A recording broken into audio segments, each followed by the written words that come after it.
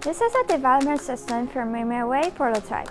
Can be used in high-definition video streaming, bin tracking algorithm, and channel sounding prototype. The solution demonstrated here is composed of developer kit, UDBox 5G, and USRP. Let's have a look at how it works. The signal from USRP is being upconverted to mmWave by TMYTEK UDBox 5G. It will then transmit signals from the beatboard to the COCO antenna. Here's a quick overview of its product.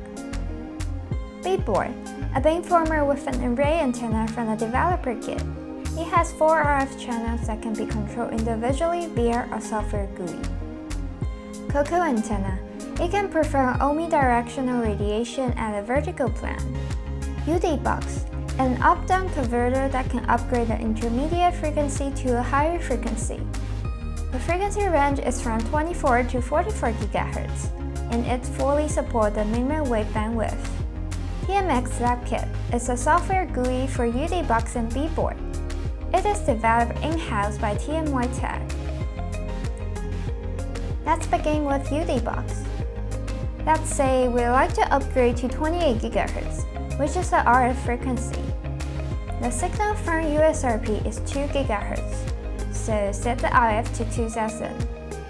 It has an internal local oscillator, which is OCXO, and it's very stable. No internal reference is needed.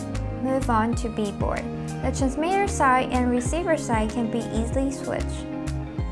You can adjust the stepping of each channel as well. Back to the solution. Align the beatboard and COCO antenna so they are pointed directly at each other. From the video and constellation diagram, we can see that signal transmission is clear and stable. Right now, it is at 0 degrees. Try to steer the beam to 30 degrees. We have already calculated the phase step. It is 0, 15, 30, and 45. The video stops and the performance drops. Turn the beatboard physically to 30 degrees. And the signal is able to transmit again. And the stream continues. Just want to clarify, this is a real-time demo.